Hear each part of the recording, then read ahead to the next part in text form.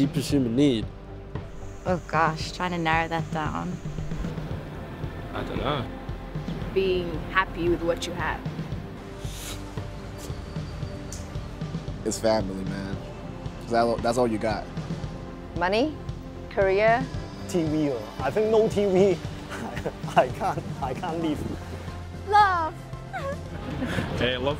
To be loved. Food. Maslow's hierarchy of needs.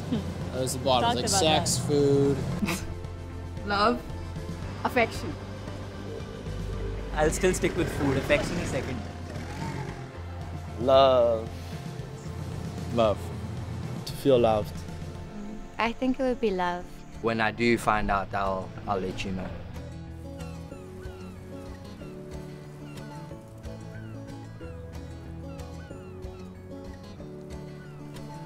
Love is the greatest thing in the world.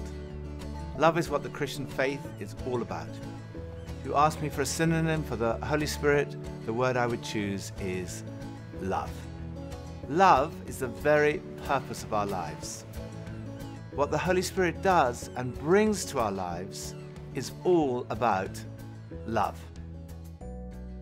Every Christian has the Holy Spirit living within them. Paul says, if anyone does not have the Spirit of Christ, they do not belong to Christ. But not every Christian is filled with the Holy Spirit. St. Paul writes to people who are already Christians in Ephesus, and he says, be filled with the Holy Spirit. The original Greek he uses there is in the present continuous tense. It means go on being filled over and over and over again. So it's possible to be a Christian and not be filled with the Holy Spirit. I sometimes use this analogy. We have an old gas boiler with a pilot light. Pilot light's always on, but when the heat comes on, the boiler goes. And some Christians are kind of like pilot light Christians, and other Christians are kind of Christians. And you can tell the difference when you meet one. So, what's it like to experience the Holy Spirit? Whatever the Holy Spirit touches, the Holy Spirit changes. So it is normal that experiencing the Holy Spirit will bring some changes, even in our feelings, in our emotions, in our way of expressing ourselves. St. Paul says in the letter to the Ephesians, don't be drunk with alcohol, with wine, but be filled with the Holy Spirit. So somehow he says that the effect of the coming of the Holy Spirit are like being intoxicated.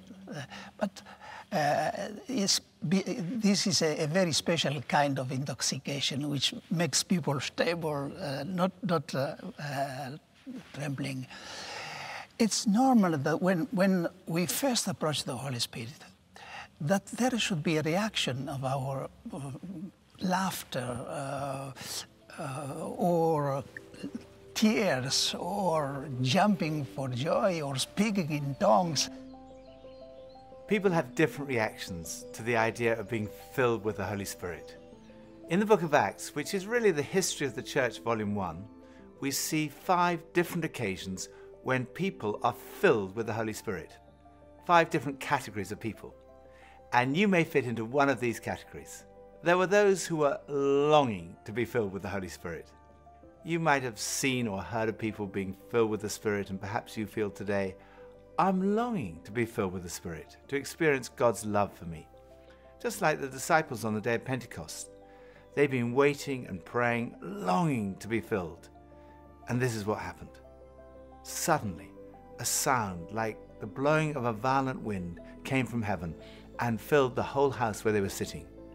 They saw what seemed to be tongues of fire that separated and came to rest on each of them. All of them were filled with the Holy Spirit, and they began to speak in other tongues as the Spirit enabled them. So if you're longing to be filled, you will be filled. Then there were those who were receptive. Maybe you're thinking, well, I can't honestly say I'm longing to be, but I'm open. I'm receptive. In Acts chapter 8, there was a group of Samaritans. When the apostles in Jerusalem heard that many had accepted the word of God, they sent Peter and John to them. When they arrived, they prayed for them that they might receive the Holy Spirit, because the Holy Spirit had not yet come upon any of them. They'd simply been baptized into the name of the Lord Jesus. Then Peter and John placed their hands on them and they received the Holy Spirit. So if you're open, you can receive the Holy Spirit today. There are also those who are hostile to the idea of the Holy Spirit. You might be thinking, I don't really like this. I don't really know what I'm doing here. I don't really agree with all of this stuff. No one in history has been more hostile than the person who became the Apostle Paul. When Stephen, the first Christian martyr, was killed for his faith, Saul, that's Paul's other name, was there giving approval to his death.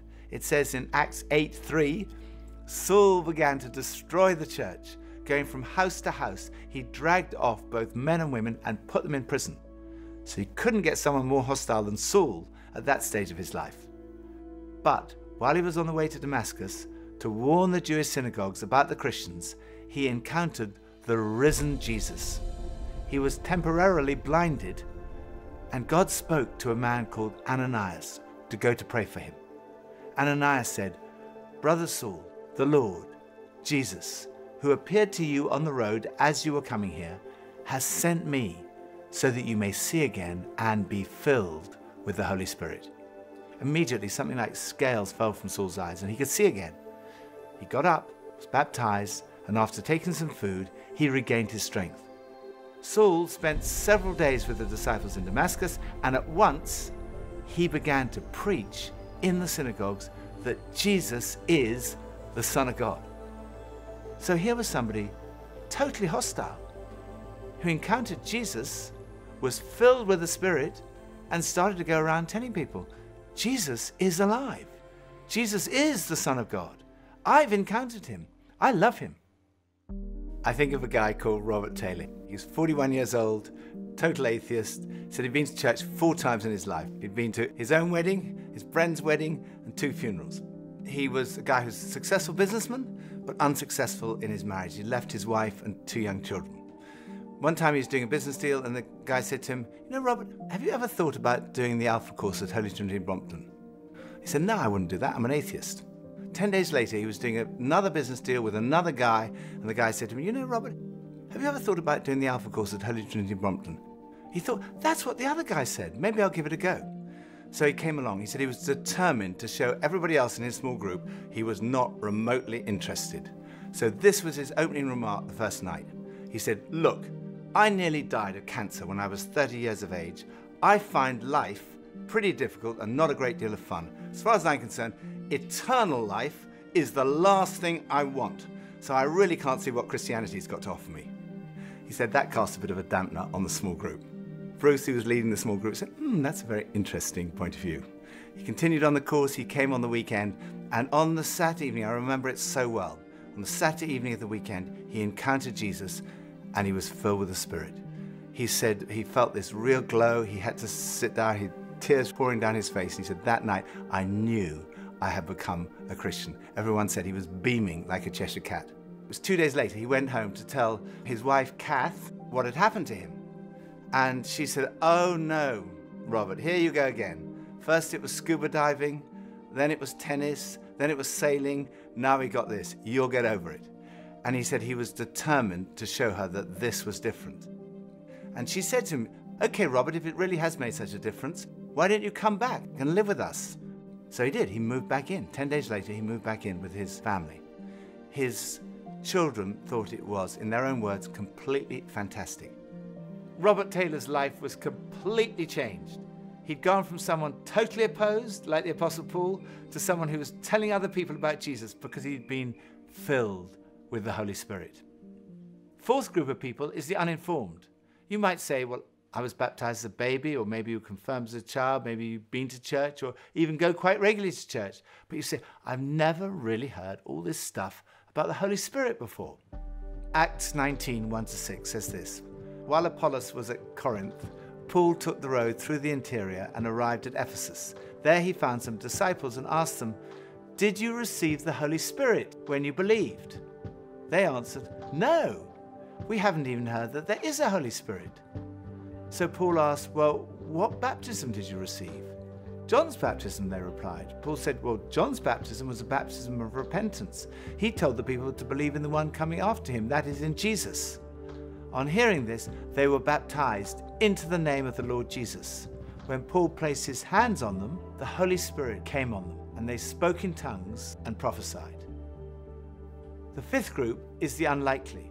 You might be thinking, I don't really think this kind of thing would ever happen to me. You might say, well, I'm spiritual but not religious. I'm not the religious type. The New Testament world was divided into two groups: the religious, the Jews, and the non-religious, the Gentiles. At this time, all the first Christians were Jews, and most people believed it was impossible to become a Christian unless you first became a Jew. It would have been unheard of to think that a Gentile could be filled with the Spirit. But a Gentile man named Cornelius received a very clear message from God in a vision. And at the same time, a Jewish man, Peter, also received a very clear message from God. And as a result, he ended up preaching the good news about Jesus in Cornelius's house. While Peter was in the middle of a very long sermon, he was cut short. This is how the Bible recounts the events. While Peter was still speaking these words, the Holy Spirit came on all who heard the message. The circumcised believers, that's the Jewish believers, who had come with Peter were astonished that the gift of the Holy Spirit had been poured out even on the Gentiles, even on the non-Jews. For they heard them speaking in tongues and praising God. Then Peter said, "Can anyone keep these people from being baptized with water? They have received the Holy Spirit just as we have." So I would say we should not be afraid of the Holy Spirit. I myself, I must confess that the first time I experienced this kind of presence of the Spirit, it was an irrepressible desire of laughter. But I understood that this was a very special kind of laughter. I felt like being shaken by the Holy Spirit. So if somebody, the first time he approaches the Holy Spirit, feels being shaken, I would encourage him to heal to this, because the Holy Spirit is a spirit of joy, of freedom. Where the Spirit is, there is freedom, says St. Paul. The Apostle Paul tells us that the experience of being filled with the Holy Spirit is this. It's the love of God. That's God's love for you and for me being poured into our hearts by the Holy Spirit who has been given to us. We don't know exactly what happened, but it seemed that there were physical manifestations of this, because Peter says they received the Holy Spirit just as we have. So presumably what happened to them was very similar to what happened on the day of Pentecost. Then there were tongues of fire and the wind of the Holy Spirit. What does that symbolize? Well, fire is like power, passion, purity. And sometimes when people are filled with the Holy Spirit, they experience something like fire within them. Not literal fire, but people have often said to me things like, I felt this heat in my hands or in my arms, but I knew it wasn't to do with the temperature in the room. I love being outdoors, away from the busyness, noise, pollution of the city. There's something exhilarating about feeling the wind on your face. You just feel alive. The Hebrew word for wind is the same as for breath and for spirit, ruach. And when the Spirit of God comes on a person, it's like the breath of God entering into them. And sometimes there are physical manifestations of that. It's like the eyelids fluttering, or breathing in deeply, or even sort of like being blown over by the wind. These things won't necessarily happen, but it's important to mention it in case you do feel or experience something like this and you wonder what it is. It's perfectly normal. It's simply a physical manifestation of something deeper going on in your heart. It's not the manifestations themselves that are important. It really doesn't matter whether you have physical manifestations or not. What matters is what happens in your heart, the experience of God's love for you being poured out into your heart. The cross helps us to understand God's love. Jesus died for you. That's how you know God loves you. We all have a need and a deep longing to be loved, to be cared for and wanted. You can have everything in the world or nothing at all, but we all need and want to experience love. It's through the Holy Spirit that we experience God's love for us. This experience releases us to express our love for God in praise. In Acts chapter 10, verse 46, it says, "For they heard them speaking in tongues and praising God."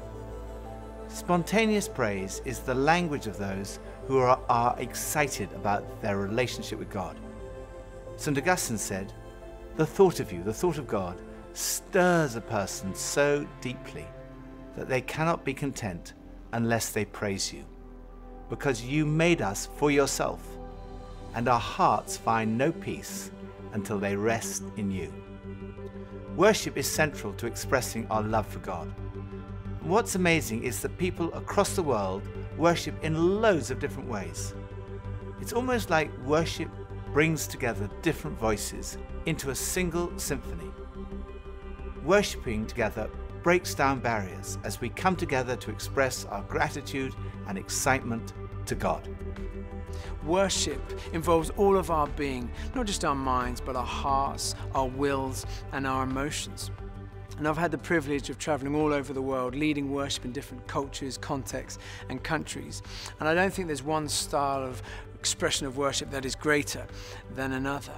Rather, what's key is that people worship and praise God in a way that's real and honest. Jesus wasn't scared of honesty or emotion. He cried in public. He wasn't afraid of exuberance in worship. In fact, he would have probably prayed and worshipped with his hands raised high, which would have been customary for the Jewish people at the time. In fact, the tombstones of the early church depicted them with their hands high in worship. When we experience God's love through the power of the Holy Spirit, we're released to express that love and thanksgiving in praise. In Acts 10:46, it says that they heard them speaking in tongues and praising God. And it's as we're filled with the Holy Spirit that we respond in worship. It's an overflow from the inside out. And that is why worship is so powerful and is such a great gift. Sometimes words aren't enough to express how we feel. I don't know whether you've ever wanted to say thank you to someone and found that you don't have the words to adequately express your appreciation. Acts 10:46 says, "For they heard them speaking in tongues." It's like they received a new love language. They were able to express gratitude to God in ways that were not bound by the limitations of language. We see this in Acts chapter 2 on the day of Pentecost. We see it also in Acts 19. But first of all, it's important to point out that not all Christians do speak in tongues. It's not the mark of being a Christian, nor is it the mark of being filled with the Spirit. You can be filled with the Spirit and not speak in tongues. There's no such thing as first-class Christians who speak in tongues and second-class Christians who don't. Secondly, it's not the most important gift. We talk about it on Alpha because it's often one of the first of the more obviously supernatural gifts that people experience. The most famous Bible passage, often read at weddings, is 1 Corinthians chapter 13, all about love. But I don't know whether people notice this opening verse. "If I speak in human or angelic tongues, but have not love, I'm only a resounding gong or a clanging cymbal." Paul talks about two types of tongues. First of all, human, speaking in tongues in a human language, and secondly, an angelic language. But without love, it's fruitless. We were at an Alpha weekend quite a few years ago now, and at the end of the session, there was an opportunity to pray for everybody, and somebody called Penny Burnett was praying for a young woman called Anna.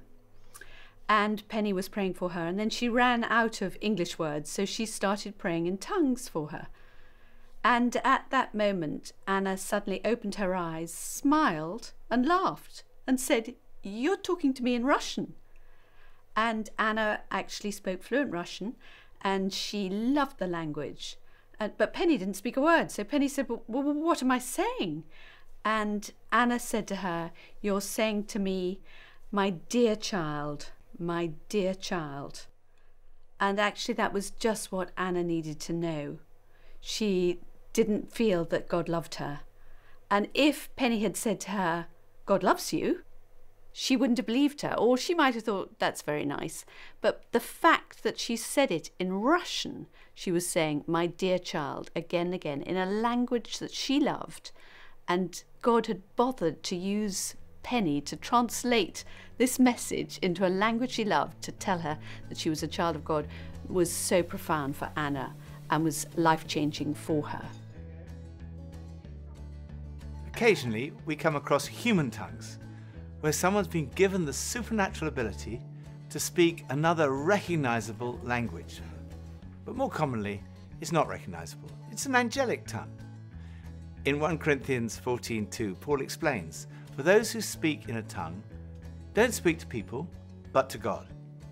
In other words, it's a way of expressing what you feel in your heart without going through this process of putting it into a language that you know. There was this guy called Winston. In Chinese, he's called Guachai, which means cunning guy. He was an opium addict. And I would tell him about Jesus. And then he started praying in tongues. And he prayed for about half an hour. And I actually watched him go through drug withdrawal, no pain. When a baby's born, it starts to cry. And when somebody comes to Christ, he'll give them a new language to help them get all that stuff out. That's all the things we don't know how to say. You know, we know we're unhappy or depressed or anxious, but we don't always understand why or how to say it. So that's why it's so easy for them to come off years of heroin without any pain, because all the stuff inside comes out. It's not that we think it's really important. It's just sort of like a baby speaks at birth by crying. So why not have this at new birth? The context of 1 Corinthians 14 is excessive public use. Paul's making the point, don't constantly be using this gift in every church service. In other words, these people are so excited about this gift of tongues that instead of having a talk in a language they can understand, someone will get up and speak in tongues. And say, look, that's hopeless. Better to speak 5 intelligible words that people can understand than 10,000 words in a tongue. But he said, don't forbid it. In public, there needs to be an interpretation. It's not a translation, but someone needs to say, this is what I think that person was saying through that message in tongues. But in private, Paul encourages the use of tongues. In fact, he says, I speak in tongues more than you all. Singing in tongues is slightly different. He says, I'll pray with my spirit and I'll sing with my spirit. Whereas praying out loud in tongues is really, generally speaking, a private activity that should be done on our own, singing in tongues can be a corporate activity. It involves us all. We have to listen to one another as we sing together. And it's often a very, very beautiful sound as people are praising God together from their hearts. I join very, very with pleasure, with joy, singing in tongues. Speaking in tongues, I know it's a gift of the Spirit. It is a way of getting beyond our schemes, our concepts and words, to go beyond our limit, to relate with God in a way that is spiritual. Of course, this is a gift which has a natural support. So there is something, even in poetry or in the paintings, there is something when you go beyond the images, and it's a way of speaking in tongues, which means going beyond the lines and the contours and getting free. So it's an experience of freedom. It's a powerful tool, especially in some occasions, for imploration, for affirming authority upon a situation. It's a special gift for adoration. So, would you like to be filled with the Holy Spirit? In my experience, there are 3 barriers to people receiving. The first is doubt. Doubt goes like this: I don't think that if I asked, I would receive. Jesus says this in Luke 11, verse 9. So I say to you, ask, and it will be given to you. And you can see the disciples think, not sure. So he goes on, seek, and you will find. Knock, and the door will be open to you. And they're going, yeah, maybe my friend, maybe my neighbor, maybe the person sitting next to me, but not me. So Jesus goes on, for everyone who asks receives, everyone who seeks finds, and to everyone who knocks, the door will be opened. You can see the disciples saying, okay, but then the next thing, the next barrier is fear. Okay, I believe I would receive, but I'm not sure I want it. What would happen? Would something terrible happen to me? If I ask, will God give you something terrible? Jesus says this, which of you fathers, if your son asks for a fish, will give him a snake instead? Or if he asks for an egg, will give him a scorpion? If you then, though you're evil, he says basically you're a pretty evil bunch, know how to give good gifts to your children, how much more will your Father in heaven give the Holy Spirit to those who ask him? He says if you ask for the Holy Spirit, he's not going to give you something terrible. He's going to give you something amazing and wonderful, the Holy Spirit. Third barrier to receiving is inadequacy. It goes like this. Well, I'm not worthy. You don't know what my life is like. That's true, I don't know, but God does. And he loves you. He goes, I'm not mature enough. I haven't been a Christian long enough. I can imagine that God would give it to a really good person or a really mature Christian, but not to me. But Jesus doesn't say, how much more will your Father in heaven give the Holy Spirit to a really mature Christian or someone who's led a really good life? He says, how much more will your Father in heaven give the Holy Spirit to those who ask him? So, shall we ask him? What we're going to do now is simply invite the Holy Spirit to come and fill anyone here who would like to be filled with the Holy Spirit. We're going to pray a very simple prayer, Come Holy Spirit. It's the most ancient prayer in the church. And one way that we can say to God, as a little symbol, that we open our hands as a way of saying, Lord, I'm open to receive. It's the opposite of this, which is, don't come anywhere near me. This is a way of saying to God, Lord, I'm open today to receive the Holy Spirit. And then we're going to pray that very simple prayer right now. Come, Holy Spirit.